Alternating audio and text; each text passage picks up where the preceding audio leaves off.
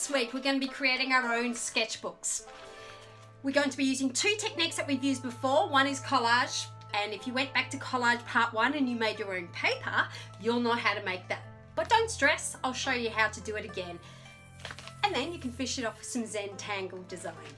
I'll also show you how to stick in the paper into the covers. Now you will need watercolor. Often the watercolor comes with, like a little white tube of paint. And so if you don't have acrylics, which you need for the second part, you can substitute it by mixing white paint with any of these colors, and it will just thicken it up a little bit.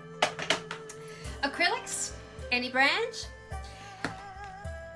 Dabbers, the trusty dabbers. Elmer's glue or PVA. If you're very excited, you might want to finish it off with a nice glaze or a gloss. I use a Liquitex acrylic gloss because it is safe around kids and it finishes work off so beautifully. You'll of course need some A4 paper, probably about 20 sheets. Let's watch the video. Using watercolor paint, focus on a warm or cool color combination. Make sure you have plenty of water on your brush so colors can mix easily. You can also spread water on your page first. This way the colors will bleed into each other. Using a YP can pull back the colors, and a hairdryer will dry it very quickly so you can add another layer. Cut up circles, dabbing your acrylic paint around them.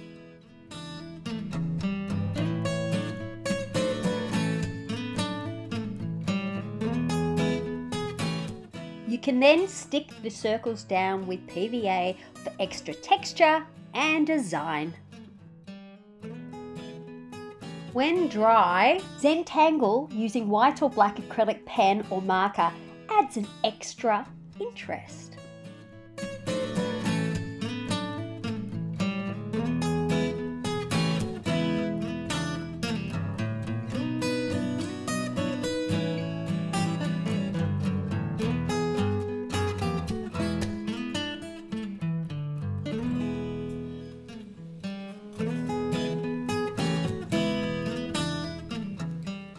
Finish off the outside with a gloss or glaze. This is, of course, optional.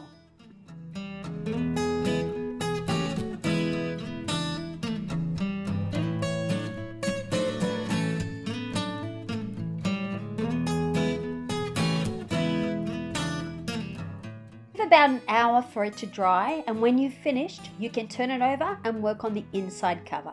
Here I've used watercolor with the extra white paint.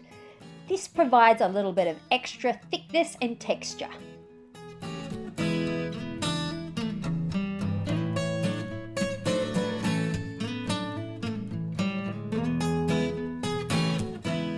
You can also Zentangle in the middle or just add a few little details. Fold up to 20 A4 pieces of paper in half, sticking them individually into the journal using your PVA glue.